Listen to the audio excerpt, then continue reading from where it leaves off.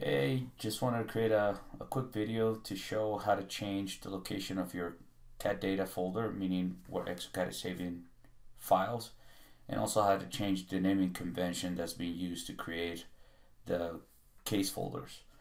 So typically when you save a case, okay, it'll look something along these lines.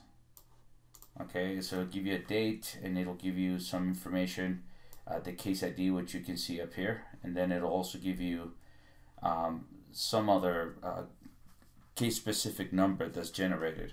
But this doesn't really help whenever you want to find a specific patient. So there's a way for you to have the software create this type of naming convention. Okay, and that's what I'm going to show you today. So if we open Explorer and we go to where our software is installed, we could go into Dental DB, the folder that's called config, and then we are going to edit the default settings -db file. Now my recommendation is that you always copy this, right, just in case something goes wrong in the editing that you're doing. And then you can edit let's call the original file, so you have a copy of the original in case for whatever reason you make a change that doesn't work. So we'll double click this. I like to use Notepad++ just because it separates everything into colors and it's a lot easier to see. Okay, so number one, where to change the location of the CAD data or the database where exocad is going to save all the cases. If we scroll down just a little bit, we're going to come to this data storage path. Okay, and here you're free to set the route or route that you prefer. So I have all my cases in a Dropbox folder, which allows me to sync all my information between my home computer and my laptop whenever I'm mobile. And I really like this setup. At least for now, it's doing the work just fine. Yeah, so you can set this to any location in your computer that you prefer. So exocad by default is set up to save everything in this CAD data folder. But the problem with this is if you install exocad on your C drive, then that's going to take all the available space from your C drive really quickly. So again, the recommendation is that you install exocad in the C drive, but that you move the location of the CAD data to another drive or a cloud service like I have. Then to change the naming convention, if you scroll down just a little bit more, you see this table here. So this tells you what each one of these letters represent. So date will be, yeah, so you can get that whatever you put in as the first name of for the patient. So whatever information you put here, whatever information you put in the last name cell, and so on and so forth. And so what you want to do is change this down here to represent the format in which you want the folder name to be created. So I have it as whatever I put in the first name, whatever I put in the last name, and the date that it was created.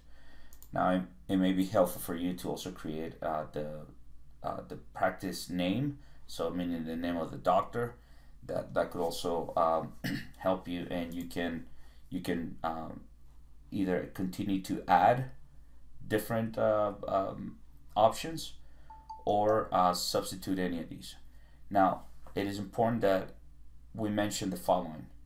Whenever you make this change, okay, whatever other folders were created with the previous settings, meaning this up here, this is the default, you will not have access to that case from the Dental DB.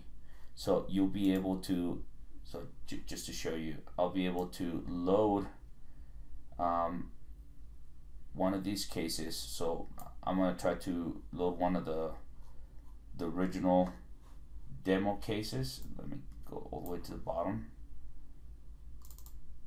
Okay, so when I try to load it, the software will give me this error down here. because it's looking for this folder under a certain name, and since that's not the name of this folder, then I won't have access to it from the dental DB. Now if you go to your CAD data folder, you will have access to it. So if I go here to CAD data, I will have access to those folders, but again, they're in this naming convention, so I won't know which one it is unless I go one by one. So you can still have access to your old cases. You'll just have to import them one by one manually, which would take the following process. You can go to load. You can say exocad project, and then you will go and look for that. You go and look for the location of that folder. Okay, so let's just look for something here really fast. Okay, so I'll go to one of the folders that was created that way, and then the dental project will exist, and you can double click on that, and the software will import all the information. Okay, and so that's a way you will go about still having access to those cases. So to recap, to change the location of the CAD data folder, you can just create it here. You can put whatever route you prefer, and to change the naming convention, you would change it here. But this would not allow you to have access to cases that were created with the old naming convention. And that's pretty much it.